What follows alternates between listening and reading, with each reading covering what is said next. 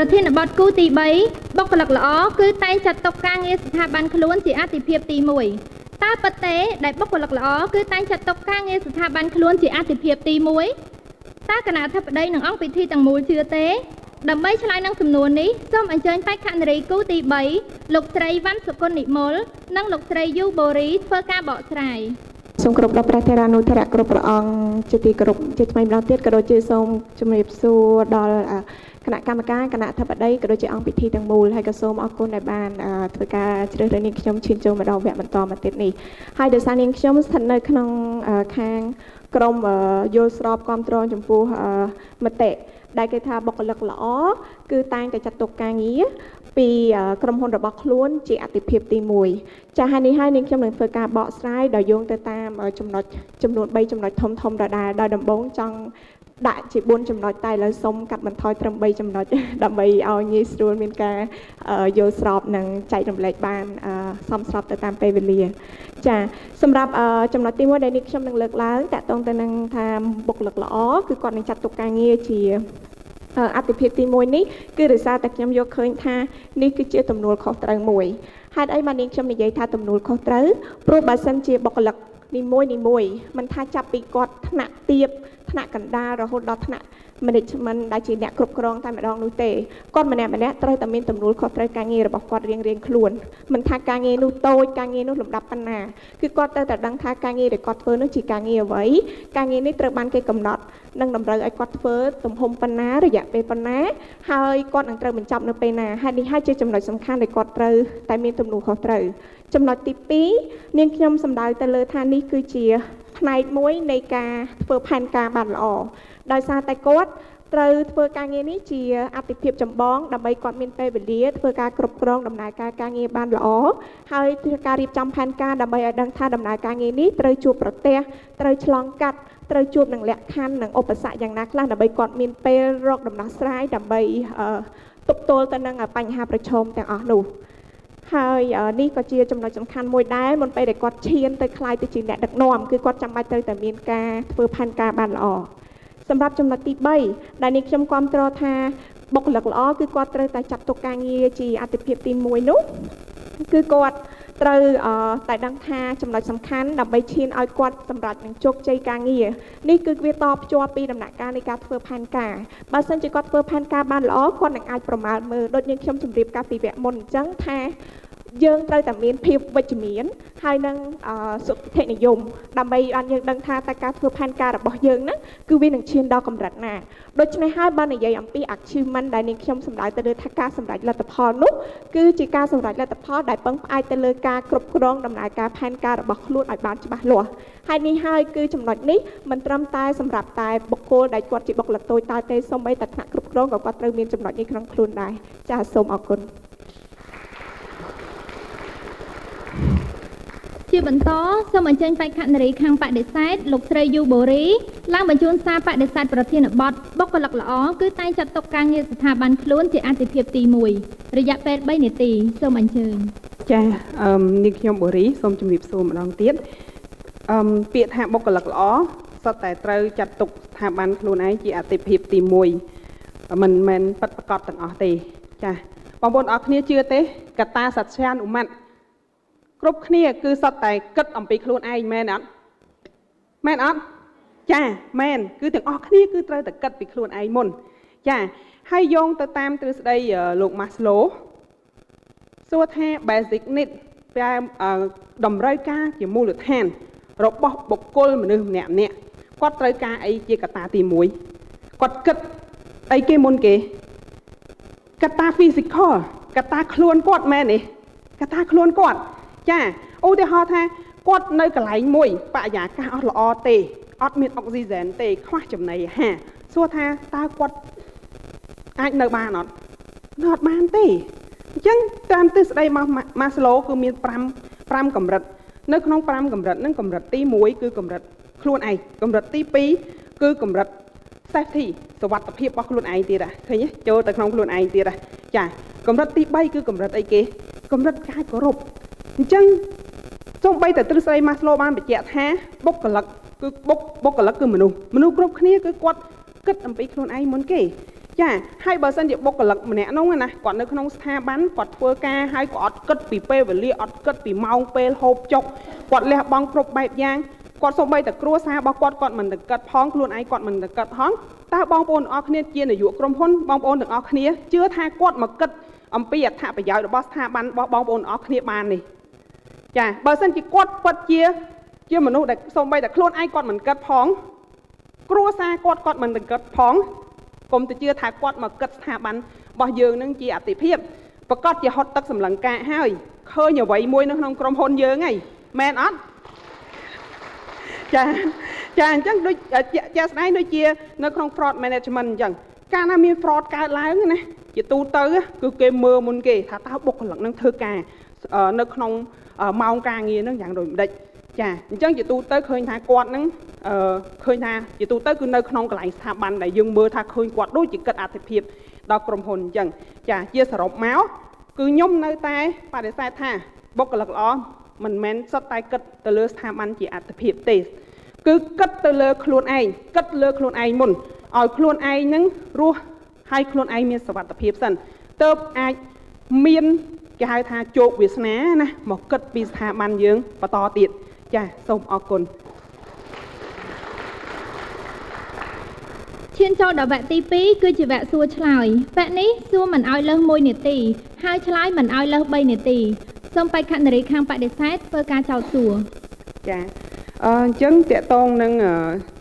ខាងបងអូនស្រីខាងមតិស្របណា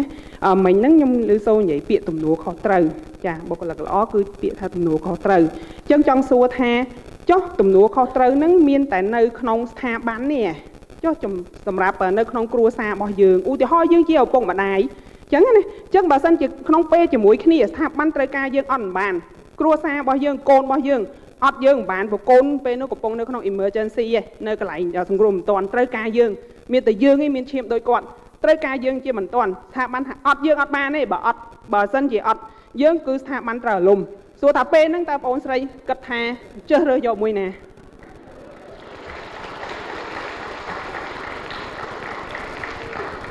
ចាអរគុណច្រើនចំពោះអ្នកបងបូរីហើយសម្រាប់ការបកស្រាយនាងខ្ញុំអាចនិយាយថាសូមភ្ជាប់ជាមួយនឹងតត្តភាពផ្ទាល់របស់នាងខ្ញុំផ្ទាល់ដែលនាងខ្ញុំជួបដោយសារនាងខ្ញុំបានឆ្លងកាត់នៅបទពិសោធន៍ការងារហ្នឹងគឺរយៈពេលជាង10ឆ្នាំហើយអាចនិយាយថានាងខ្ញុំចាប់ផ្ដើមធ្វើការហ្នឹងក្នុងវិស័យច្រើនមែនតើតាំងពីវិស័យទេសចរវិស័យការងារបែបបដិស្ថានកិច្ចក៏ដូចជាផ្នែកច្បាប់ផ្នែកវិនិយោគផ្នែកហិរញ្ញវត្ថុគឺនាងខ្ញុំធ្លាប់ជួបអស់ហើយអញ្ចឹងស្ថានភាពការងារនាងខ្ញុំជួបខុសកលៈទេសៈគ្នាដូចគ្នាដែរហើយនាងខ្ញុំជឿជាក់ថាផ្ដោតទៅលើចំណុចដែលនាងខ្ញុំលើកមុននេះដែរគឺតកតងទៅនឹងគេហៅថាទំនួលខុសត្រូវអញ្ចឹងហើយបាទនាងខ្ញុំភ្ជាប់នឹងពាក្យថា good planning ព្រោះដោយសារតែការធ្វើផែនការបានល្អគឺជាមូលហេតុចម្បងដែលធ្វើឲ្យយើងអាចដឹងពីវិធីនៃការដោះស្រាយបញ្ហានៅពេលដែលរឿងនេះកើតឡើងនាងខ្ញុំផ្ទាល់ការងារនាងខ្ញុំជួនកាលត្រូវមានការធ្វើការងារផ្ញើជាឯកសារបន្ទាន់ដែលនាងខ្ញុំត្រូវទទួលថា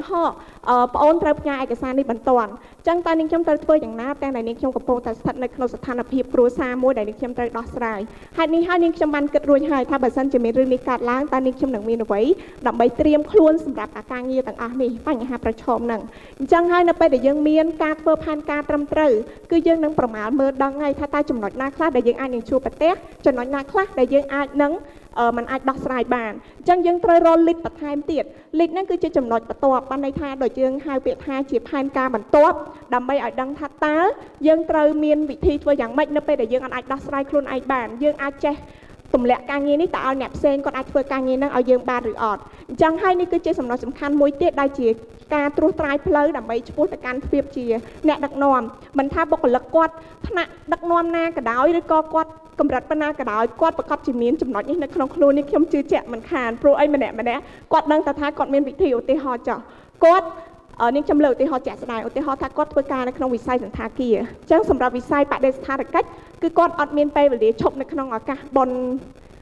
ធំឬក៏បុណ្យចូលឆ្នាំទេអញ្ចឹងនៅពេលដែលគាត់ចង់ឈប់តែគាត់ត្រូវធ្វើយ៉ាងម៉េចគាត់ត្រូវមានវិធីរកពាក្យយ៉ាងណាដើម្បីនិយាយជាមួយនឹងថ្នាក់គ្រប់គ្រងគាត់ឬក៏សហការងារគាត់ថាអូខេ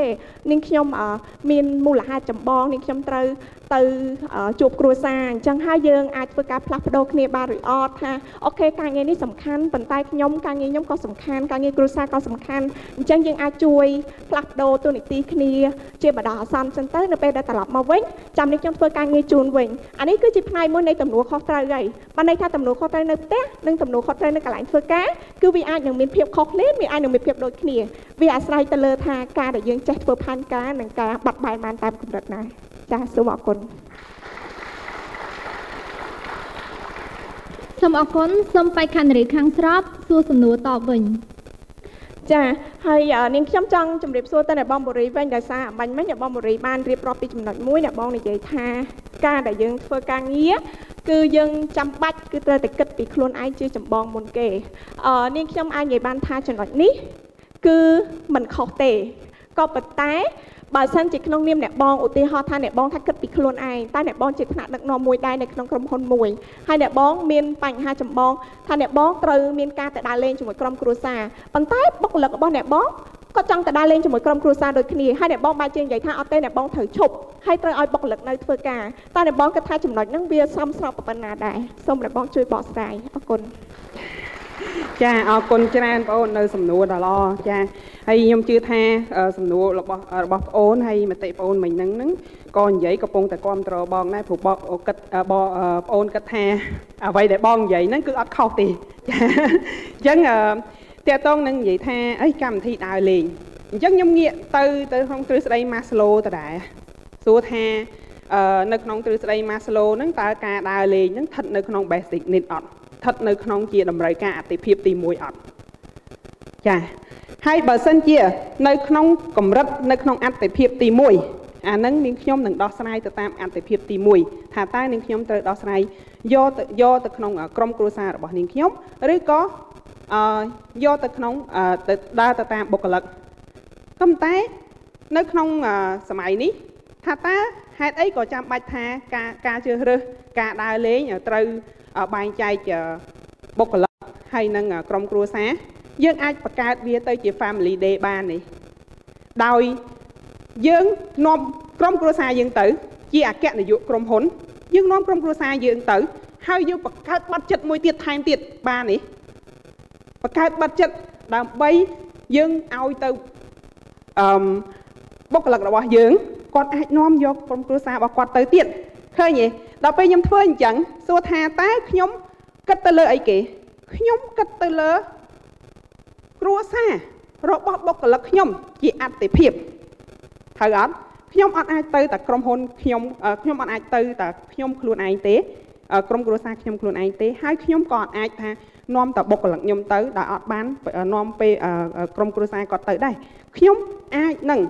បង្កើតកម្មវិធីមួយឲ្យគាត់នាំយកទាំងក្រុមគ្រួសារគាត់ទៅបង្កើតបរិយាកាសរីករាយបង្កើតអនុស្សាវរីយ៍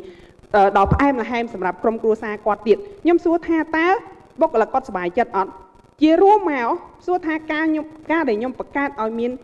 ការដើរលេងឲ្យជុំគ្នារវាងគ្រួសារខ្ញុំជាមួយនឹងគ្រួសារបុគ្គលិកសួរថាអតិភិបទី1ដើម្បីអីដើម្បីសេចក្តីសុខដុមរមនារបស់បុគ្គលិករបស់ខ្ញុំដើម្បីសេចក្តីសុខដុមរមនារបស់គ្រួសារខ្ញុំបើគិតទៅគេហៅថា win win solution ណាដំណោះស្រាយមួយគឺឈ្នះទាំងអស់គ្នាចា៎សូមអរគុណចាបេក្ខនារីខាងបដិសេធអាចធ្វើការចោទសួរមួយសំណួរវិញ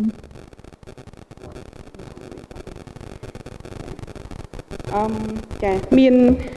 កិច្ចការមួយគឺតាក់ទងទៅនឹងរឿងកិច្ចការងាររបស់បុគ្គលិកទៀតអញ្ចឹងខ្ញុំសួរថានៅក្នុងការទទួលខុសត្រូវរបស់បុគ្គលិកណាធម្មតានៅក្នុងការគ្រប់គ្រងធនធានមនុស្សវាមានដល់ដំណាក់កាលមួយដែលគេឲ្យជ្រើសរើសរវាងបុគ្គលិកហើយនឹងស្ថាប័នអញ្ចឹងបងអូនជាអ្នកទទួលខុសត្រូវនៅក្នុងការចាត់ចែងធនធានមនុស្សអញ្ចឹងគេឲ្យមានជំរើសទី1បងអូនត្រូវតែប្រឈប់បុគ្គលិកគឺចំនួន 80% ដើម្បីអីគេដើម្បី save ស្ថាប័នដើម្បីឲ្យស្ថាប័នរបស់អ្នកបានទទួលការដើរទៅមុខទៀតក៏តែនៅក្នុងពេលនោះបងអូនអាចមានជំរើសអីផ្សេងទៀតប៉ុន្តែការសម្រេចចិត្តរបស់ស្ថាប័នរបស់យើងហ្នឹងគឺក្រោយការប្រជុំគឺគេត្រូវឲ្យយើងប្រជុំបុគ្គលិកថាតើបងអូនត្រូវគិត យ៉ាងដូចម្ដេច ចាអរគុណច្រើនសម្រាប់សំណួររបស់អ្នកបងបូរីខាងមតិប្រឆាំងអំបញ្ញមិននាងខ្ញុំមុនហ្នឹងចង់បញ្ជាក់ថាមុនហ្នឹងមិនមែនគ្រប់គ្រងទាំងស្រុងជាមួយគំនិតដបងទេគ្រាន់ថានាងខ្ញុំចង់បន្ថែមថាគំនិតហ្នឹងយើងអត់និយាយថាវាខុសឬក៏ត្រូវទេក៏ប៉ុន្តែចង់ដឹងពីចម្លើយបកស្រាយរបស់អ្នកបងហើយឥឡូវអ្នកបងសួរនាងខ្ញុំវិញថាតើត្រូវធ្វើយ៉ាងណាបើសិនជាយើងត្រូវកាត់បន្ថយបុគ្គលិកដើម្បីមូលហេតុណាមួយមិនចឹងឯអ្នកបងសំណួរអញ្ចឹងនាងខ្ញុំជឿជាក់ថារាល់ស្ថាប័ននីមួយៗគាត់ប្រកាសជាមានយុទ្ធសាស្ត្រហើយនឹងមូលដ្ឋានច្បាស់លាស់ហើយមុនពេលដែលគាត់ចង់ធ្វើការកាត់បន្ថយបុគ្គលិកអញ្ចឹងនៅពេលដែលមុនការធ្វើការកាត់បន្ថយបុគ្គលិកហ្នឹងគឺនាងខ្ញុំសឹងមិននិយាយថា 100% ទេក្រែងរអាចមានស្ថាប័នសហគ្រាសគ្រួសារណាមួយដែលគាត់អាចនឹងមានភាពមិនច្បាស់លាស់ប៉ុន្តែគឺលើសពី 90% ហើយដែលគាត់ត្រូវមានសមាជិកក្រុមប្រឹក្សាពិបាលឬក៏គណៈគ្រប់គ្រងរបស់គាត់អញ្ចឹងនៅពេលដែលគាត់ធ្វើការកាត់បន្ថយបុគ្គលិកហ្នឹងគឺមុននឹងគាត់ធ្វើការប្រកាសជាផ្លូវការគឺគាត់មានការប្រជុំលក្ខណៈផ្ទៃក្នុងណាមួយហើយដើម្បីបញ្ជាក់ថាមូលហេតុអីដែលគាត់ត្រូវការកាត់បន្ថយបុគ្គលិកហើយមូលហេតុហ្នឹងដោយសារអីដោយសារតែគាត់បាត់បង់ប្រាក់ចំណេញឬគាត់ប្រាក់ចំណូលថយចុះឬក៏មានហេតុផលមួយណាមួយសមស្របហើយបន្តមកត្រូវមានការយល់ព្រមពីមតិរួមរបស់គណៈគ្រប់គ្រងខាងក្នុងហ្នឹងមុនគាត់ធ្វើការកាត់បន្ថយបុគ្គលិកបានអញ្ចឹងនៅពេលដែលកាត់បន្ថយហើយប្រកាសជាមានសំណួរសួរថាតើនៅពេលកាត់បន្ថយអញ្ចឹងយើងត្រូវមានវិធីសាស្ត្រយ៉ាងដូចម្ដេចអញ្ចឹងដោយអ្នកបងសួរថាបើសិនជាយើងធ្វើការកាត់បន្ថយបុគ្គលិកតើវានឹងប៉ះពាល់ដល់ការងារវានឹងប៉ះពាល់ក៏ប៉ុន្តែនឹងមានយុទ្ធសាស្ត្រនឹងមានសេចក្តីលទ្ធផលណាមួយដែលនឹងនិយាយនឹងពិភាក្សានៅក្នុងពេលអំឡុងធ្វើកិច្ចប្រជុំហ្នឹងហើយអញ្ចឹងបើសិនជាគាត់គិតថាអូខេគាត់នឹងកាត់បន្ថយបុគ្គលិកពី100នាក់មក80នាក់ឬក៏70នាក់អញ្ចឹងគាត់នឹងបែងចែកការងារថាទៅឲ្យខាងភ្នាក់ងារពាក់ព័ន្ធឬក៏ស្ថាប័នពាក់ព័ន្ធឬក៏ផ្នែកពាក់ព័ន្ធហ្នឹងឲ្យគាត់ធ្វើការងារមិនគាត់កាលមុនគាត់ធ្លាប់ធ្វើការងារនឹង10នាក់ឲ្យគាត់មកធ្វើការងារត្រឹម5នាក់ហើយគាត់ចែកមកពេលវេលាយ៉ាងម៉េចអានេះគឺវានឹងភ្ជាប់ទៅនឹងធ្វើការធ្វើផែនការដូចគ្នាដដែលទេអញ្ចឹងដូចនេះហើយនាងខ្ញុំនៅតែជឿជាក់ថាទោះបីជាមូលហេតុដែលក្រុមហ៊ុនហ្នឹងគាត់ធ្វើការកាត់បន្ថយបុគ្គលិកឬក៏បន្ថែមបុគ្គលិកការធ្វើផែនការគឺនៅតែជាចំណុចសំខាន់មួយដែលគ្រប់ស្ថាប័នទាំងអស់ហើយក៏មិនមែនថាតត្រឹមថ្នាក់គ្រប់គ្រងឬថ្នាក់ធំទេគឺត្រឹមថ្នាក់ពីតូចទៅកណ្ដោយពីថ្នាក់កណ្ដាលកណ្ដោយគឺគាត់ត្រូវតែមានចំណុចហ្នឹងនៅក្នុងខ្លួនព្រោះបើមិនជាអញ្ចឹងទេគាត់ប្រកាសជាអត់ដឹងទេថាតើគាត់នឹងត្រូវធ្វើយ៉ាងម៉េចដើម្បីគាត់អាចបញ្ចប់ការងារគាត់បានទោះបីជាគាត់មាន planning ហ្នឹងមិនជាលក្ខណៈផ្លូវការឬមិនផ្លូវការក៏ដោយទាំងអស់ហ្នឹងគឺជាចំណុចមួយដែលគាត់ត្រូវតែចាំទុកក្នុងខ្លួនថាគាត់ត្រូវតែដឹងមូលហេតុអីបានគាត់ចង់កាត់បន្ថយបុគ្គលិកហើយវានឹងប៉ះពាល់ដល់កត្តាណាខ្លះហើយអាហ្នឹងឯងដែលខ្ញុំអាចនិយាយបានថាចំណុចហ្នឹងឯងដែលធ្វើឲ្យអ្នកគ្រប់គ្នាត្រូវតែដឹងថាអត្ថិភាពទី1របស់ការងារគឺដើម្បីយើងមានពេលវេលាគិតនិងបកស្រាយសម្រាប់ចំណុចទាំងអស់ហ្នឹងចា៎សូមអរគុណចាសសូមអរគុណវគ្គសួរឆ្លើយត្រូវបានបញ្ចប់ឈានចូលដល់វគ្គទី3គឺជាវគ្គសរុបខ្លឹមសារប្រធានបទខណៈពេលនេះសូមអញ្ជើញបេក្ខនារីខាងបដិសេធធ្វើការសរុបខ្លឹមសារបដិសេធប្រធានបទបុគ្គលិកល្អគឺតែងចាត់ទុកការងារស្ថាប័នខ្លួនជាអាទិភាពទី1មានរយៈពេល3នាទីសូមអញ្ជើញចាជារួមនាងខ្ញុំនៅតែឈរទៅលើគំនិតមួយថាបុគ្គលិកល្អមិនប្រកាសថាត្រូវតែគិតទៅលើស្ថាប័ននឹងឲ្យបានជាអាទិភាពទី1ទេបើតាមទិសអីតតភាពភាពពិតប្រកបអ្នកណាក៏ដោយគឺសុទ្ធតែគេហៅថាអាត្មានិយមណា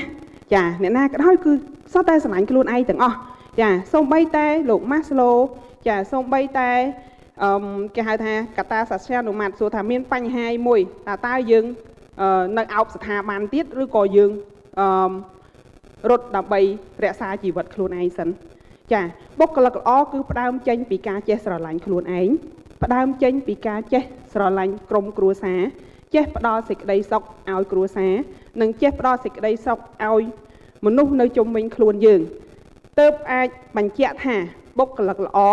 បុគ្គលិកម្នាក់នោះគឺជាបុគ្គលិកល្អដែលអាចមកស្រឡាញ់ស្ថាប័នរបស់យើងថែមទៀតហើយបុគ្គលិកល្អនោះដែរគាត់ក៏ត្រូវតែចេះគិតពីអត្ថប្រយោជន៍របស់មនុស្សជាធំដោយសារថាមនុស្សគឺជាកត្តាសំខាន់របស់ក្រុមហ៊ុនរបស់សង្គមក៏ជារបស់គ្រួសារដែរកុំភ្លេចថាបុគ្គលិកដែលល្អគឺផ្ដើមចេញពីការคล้ายខ្លួនទៅជា សមាជិកក្រុមគ្រួសារដែលល្អសមាជិកក្រុមគ្រួសារដែលប្រកបដោយភាពជាអ្នកដឹកនាំហើយជាសមាជិកក្រុមគ្រួសារដែលគាត់អាចដឹកនាំអ្នកដទៃបុគ្គលិកល្អនោះដែរគឺជាបុគ្គលិកដែលចេះគិតអំពីសុវត្ថិភាពរបស់ខ្លួនឯងដើម្បីរក្សាខ្លួនឯងឲ្យមានសុវត្ថិភាពបង្កើនចំណេះដឹងជាពិសេសគឺការបង្កើនចំណេះដឹងខ្លួនឯងដើម្បីអីកាលណាខ្លួនយើងមានចំណេះដឹងបានល្អប្រសើរគឺជាចំណុចមួយដែលយើងអាចដឹកនាំស្ថាប័នយើងឈានទៅមុខទៀតដោយសុភាសិតខ្មែរយើងបាននិយាយថាវិជ្ជាជាទ្រព្យចោលលួចមិនបានប្រើច្រើនកើនចម្រើនពីបច្ចុប្បន្នរៀងទៅបរលោកអញ្ចឹងពាក្យថាចំណុចមួយហ្នឹងបានន័យថាបុគ្គលិកល្អម្នាក់ហ្នឹងណាគាត់គិតពីចំណេះវិជ្ជារបស់គាត់ជាធំឃើញទេចាអញ្ចឹងមិនប្រកាសថាត្រូវតែជាអ្នកដែលគិតអំពីស្ថាប័នជាធំទេគាត់គិតអំពីអ្វីគឺខ្លួនឯងគឺតាក់ទងនឹងការបង្កើនចំណេះវិជ្ជាខ្លួនឯងផងដែរចាសូមអរគុណចាសូមអរគុណជាចុងក្រោយសូមអញ្ជើញបេក្ខនារីខាងស្របធ្វើការសរុបខ្លឹមសារគាំទ្រប្រធានបទបុគ្គលិកល្អគឺតែងចាត់ទុកការងារស្ថាប័នខ្លួនជាអាទិភាពទី1មានរយៈពេល3នាទីសូមអញ្ជើញចាសូមអរគុណហើយនេះពេលនេះខាងនាងខ្ញុំដែលជាបេក្ខភាពខាងយល់ស្របចំពោះមតិថាបុគ្គលិកល្អគឺត្រូវតែចាត់ទុកការងារពីស្ថាប័នរបស់ខ្លួនជាអាទិភាពទី1គឺនាងខ្ញុំនឹងនៅតែយោងទៅលើ3ចំណុចធំដដែលដែលនាងខ្ញុំបានលើកឡើងពីដំបូងគឺទី1គឺតកតងទៅនឹងទំនួលខុសត្រូវហើយដោយនាងខ្ញុំបានបញ្ជាក់ម្ដងហើយម្ដងទៀតគឺទាំងអស់គ្នាយើងទាំងអស់គ្នាសុទ្ធតែមានទំនួលខុសត្រូវមិនថានៅផ្ទះឬក៏នៅកន្លែងធ្វើការឬនៅកន្លែងណាមួយទេក៏ប៉ុន្តែយើងក៏ដឹងដូចគ្នាថាយើងគ្រប់គ្នាគឺម្នាក់មិនអាចនៅផ្ទះហើយយើងរកចំណូលបានទេមិនអញ្ចឹងហ៎អញ្ចឹងយើងនឹងត្រូវធ្វើការដើម្បីយើងរកចំណូលអញ្ចឹងហើយបើសិនជាយើងនិយាយថាយើងគិតពីខ្លួនឯងតែមួយមុខពីទំនួលខុសត្រូវខ្លួនឯងមួយមុខនៅផ្ទះដែលមិនគិតពីទំនួលខុសត្រូវនៅកន្លែងធ្វើការវាមិនមែនជាគំនិតត្រឹមត្រូវទេព្រោះអីទំនួលខុសត្រូវគឺខុសគ្នាជួនកាលយើងអាចនៅកន្លែងធ្វើការគឺយើងជាថ្នាក់ដឹកនាំរូបប៉ុន្តែយើងនៅផ្ទះយើងអាចត្រឹមតែជាសមាជិកគ្រួសារមួយដែលមានឪពុកម្ដាយគាត់គ្រប់គ្រងក៏ប៉ុន្តែវាគឺជាការបែងចែកច្បាស់លាស់អញ្ចឹងអាស្រ័យហើយនេះហើយយើងត្រូវដឹងពីចំហខ្លួនឯងថាខ្លួនឯងត្រូវធ្វើយ៉ាងម៉េចហើយចំណុចទី2គឺយើងត្រូវដឹងពីការធ្វើផែនការឲ្យបានត្រឹមត្រូវហ្នឹងគឺដើម្បីអីដើម្បីឲ្យយើងបានត្រៀមខ្លួនដើម្បីទប់ទល់ជាមួយនឹងបញ្ហាប្រឈមព្រោះនៅពេលណាដែលយើងចាប់ផ្ដើមធ្វើការងាររបស់យើងកាន់តែឆាប់គឺយើងអាចនឹងដឹងពីរយៈពេលដែលយើងអាចនឹងត្រូវបញ្ចប់បញ្ហាប្រឈមដោយដែលនេះខ្ញុំបានជម្រាបពីមុននឹងអញ្ចឹងហើយគាត់ក៏ដូចជាខាងបងស្រីបូរីគាត់និយាយថាយើងត្រូវចេះ balance life បានន័យថាយើងត្រូវចេះមានតុល្យភាពជាមួយជីវិតរបស់យើងត្រឹមត្រូវហើយបើសិនជាយើងចេះធ្វើការរៀបចំផែនការបានល្អគឺយើងក៏ចេះរៀបចំចាត់ចែងពេលវេលាសម្រាប់ខ្លួនឯងដូចគ្នាអញ្ចឹងបើយើងចាប់ផ្ដើមការងារលឿនបានន័យថាយើងអាចនឹងបញ្ចប់ការងារនឹងបានលឿនដូចគ្នាអញ្ចឹងយើងអាចឆាប់បានទៅផ្ទះដូចគ្នាហើយយើងអាចចាប់ផ្ដើមធ្វើការផែនការសម្រាប់ការទៅដើរលេងវិស្សមការជាមួយក្រុមគ្រួសារព្រោះដោយសារតែយើងឲ្យអត្ថិភាពនឹងទៅការងារមុនហើយដើម្បីយើងចង់ឲ្យវាបញ្ចប់មុនពេលដែលកំណត់ហើយមួយទៀតចុងក្រោយគឺការសម្រេចជោគជ័យនៅស្នាដៃរបស់យើងនឹងដោយសារតែយើងត្រូវដឹងថាមុនពេលដែលយើងឈានចូលដំណាក់កាលខ្លាចជាអ្នកដឹកនាំគឺយើងត្រូវដឹងពីរបៀបនៃការឲ្យអត្ថិភាពការងារបើសិនជាយើងអត់ចេះឲ្យអត្ថិភាពការងារទេនេះខ្ញុំជឿជាក់ថាយើងអាចខ្លាចជាអ្នកដឹកនាំបានទេព្រោះអ្នកដឹកនាំមួយរូបគឺគាត់នឹងមានការងារជាច្រើនដែលគាត់ត្រូវដោះស្រាយមិនមែនមានតែបញ្ហា1បញ្ហា2វាអាចនឹងបញ្ហា5ឬ10ក្នុងពេលតែមួយអញ្ចឹងគាត់ត្រូវចេះដាក់អត្ថិភាពការងាររបស់គាត់ឲ្យបានត្រឹមត្រូវហើយចំណុចចុងក្រោយមួយទៀតគឺ3ចំណុចហ្នឹងបានបញ្ចប់ហើយនាងខ្ញុំក៏សូមសន្មតចុងក្រោយថានៅពេលដែលយើងចេះឲ្យអត្ថិភាពការងារហើយនឹងជីវិតផ្ទាល់ខ្លួនបានត្រឹមត្រូវហើយនេះហើយនាងខ្ញុំក៏ជឿជាក់ដែរថាតុល្យភាពជីវិតរបស់យើងក៏វានឹងសមស្របទៅតាមនឹងដែរនាងខ្ញុំសូមអស់យោបល់ត្រឹមនេះអរគុណចាសសូមអរគុណបេក្ខនារីទាំងពីរសូមបេក្ខនារីទាំងពីរធ្វើការអោបគ្នានិងចាប់ដៃគ្នាលើកឡើងឲ្យយូរដើម្បីបង្ហាញពីការប្រកួតដើម្បីភាពរីកចម្រើននិងនិមិត្តរូបនេះសាមគ្គីភាពជាតិយើងសូមអបអរសាទរវេទិកាប្រកួតគំនិតដើម្បីពង្រីកគតិបណ្ឌិតភាពជាអ្នកដឹកនាំឆ្នាំ2018សូមអានសៀវភៅភាពជាអ្នកមានកម្ពុជាសៀវភៅសម្រាប់មនុស្សគ្រប់គ្នានិងគ្រប់គ្រួសារ